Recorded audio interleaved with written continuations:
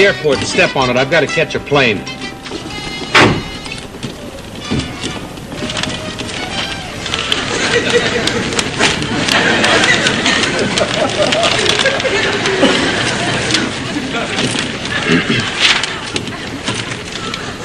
Yo! I'm passenger. All right. I'm with you. Where to? I said to the airport. You got it. Airport. Airport. Airport. Airport. Airport. Here's the airport. We're here. I'll be $1.35. We haven't gone anywhere yet. Oh. Car 33, pick up 28 Broadway Street.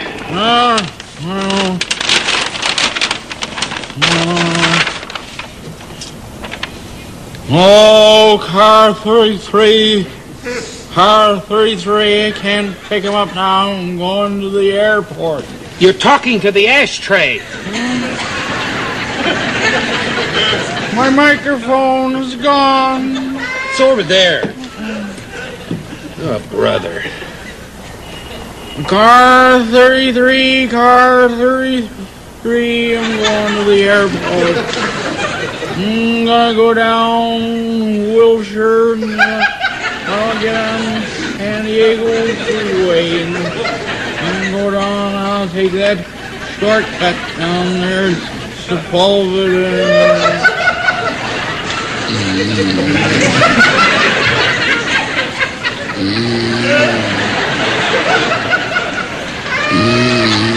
Hey! Come on, to the airport. We're here. You got it. Airport. I'll put the meter down.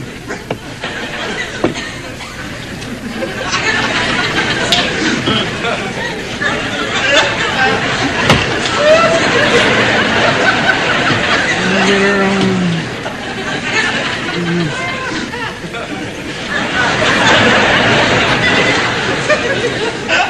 You want some help? Oh, yeah.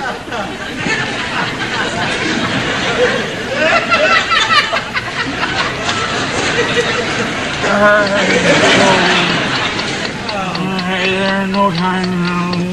Don't worry. Start her up.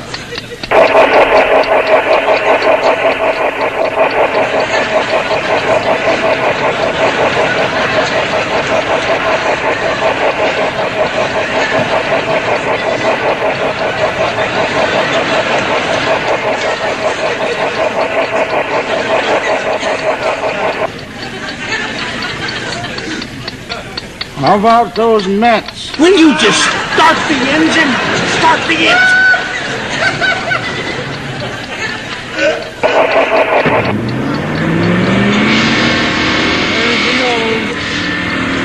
Better take your foot off the pedal.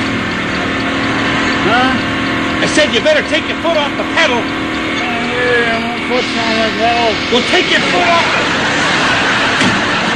I'll take my foot off the pedal. Gross.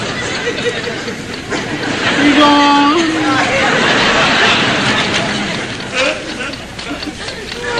Nice young whippersnappers.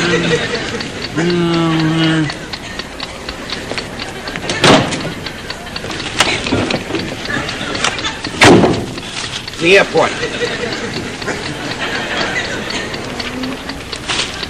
To the airport.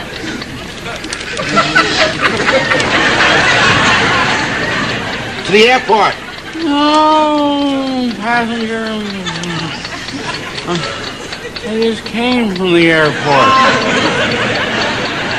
Can't you go again? All right, you got it.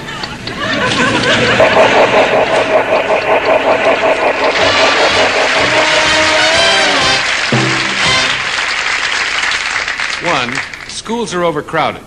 2, teachers have lives of their own. 3, coaches are important. This next scene is about one of the above, all of the above, or none of the above. Please do not fold, bend, or spindle as we look in on just plain teacher stuff.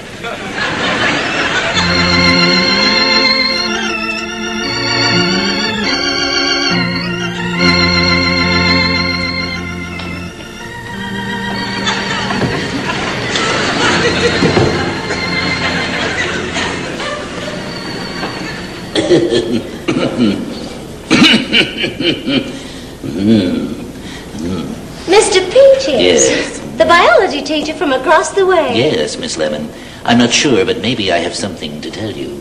Miss Lemon, ever since I saw you in the teacher's lounge 8 years ago, my heart has been yours. 8 years ago? Why have you taken so long to tell me? I was waiting for a shipment of frogs, but now that they're older and on their own, I get out more. Oh, I'm sorry, Mr. Peaches. I have no time for love. I'm far too busy with my students. So, how many students do you have? 3,800. But there are only 6 chairs. How do you manage, Miss Lemon? Well, a couple of them do have to stand. Miss Lemon, don't you have any time at all for romance? No time at all. I just take attendance and call it a day. Miss Lemon, let us not lie to one another. Is there someone else? Mr. Peaches, I can't lie to you anymore. I am infatuated by Coach Whoopie-Doo. Coach Whoopie-Doo, Coach Whoopie-Doo. I have never met that man, but I hear they're having a lot of trouble with his name down at the laundry. Mr. Peaches, you're going to have to control your temper. Oh, I am sorry, Miss Lemon. Pardon me, I got emotional.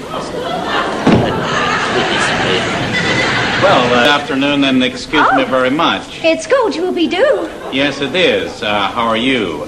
I was passing by your schoolroom door here, and my feet came in, and my body naturally followed. I had a little trouble. I'm being a little late. I was down at the laundry. Had some trouble down there. Coach Whippy D was getting my shirts by mistake. Yes. Excuse me, I thought I heard laughter there for a moment. Evidently, the comedy gods are very angry tonight. So, I was out playing a little handball and got this doggone blister on my hand. What? That's a volleyball, Coach. It is. Well, I'm very happy you told me that. I was going to have it lanced. Whoopie-Doo. Yes. Whoopie-Doo, you might as well know that I love Miss Lemon. And even if you marry her, take her to another town, have children, send them through college, get yourself a nice job sorting rocks, I still am going to write her twice a week. Well, you sound like a serious man. I'll tell you what, how would you like to be a cheerleader? Doesn't anyone care about my feelings? Doesn't anyone care about me? My hopes, my dreams, my whims, my moods, my deep-seated emotions. Well, I'll listen to your whims and your deep-seated emotions, but I've got to get back to practice. I've got 2,000 guys on the team this year. If I don't get there, they use all the hot water. I have heard enough, Whoopie-Doo. I plan to marry Miss Lemon, and as for you...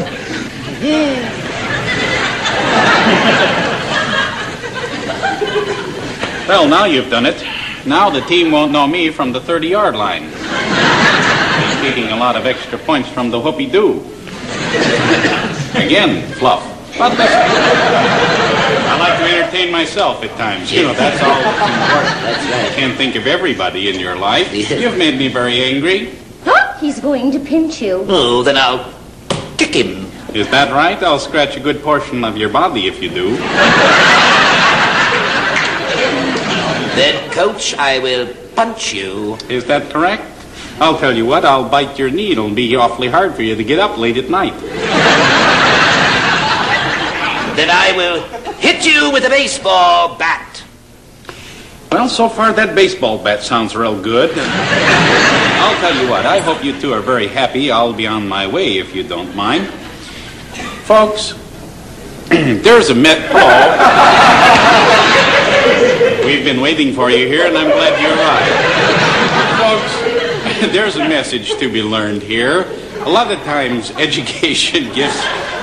Excuse me, my mustache has tickled my tongue. Education gives weight to the baseball bat, especially when it's on top of your noggin heading for your nose by way of your forehead. I'll be in the car. Oh, darling, isn't it wonderful when two people from different walks of life can meet one misty night, never to be alone anymore? Yes. Is it lunchtime yet?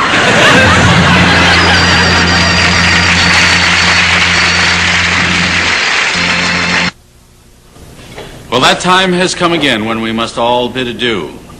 What? Does it matter? No. Okay, before I go, I'd like to say goodnight to some of my friends here. First of all, the Jimmy Joyce Singers. The Tom Hansen Dancers. The Three Bananas, or the third, whichever you prefer. Lane Stevenson and Art Matrano. Bruce Cullen and David Somerville. And my very special friends, Mr. Merv Griffin and Judy Carn. Oh, good job. Thank you very much. Thank you, Hit the road. Oh, we go? Good night. Good night. Incidentally, next week my guest will be Steve Allen and Edie Gourmet. I will be with us until that time, as like I always say.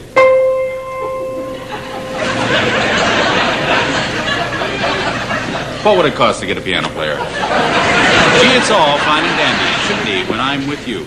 Good night, everybody.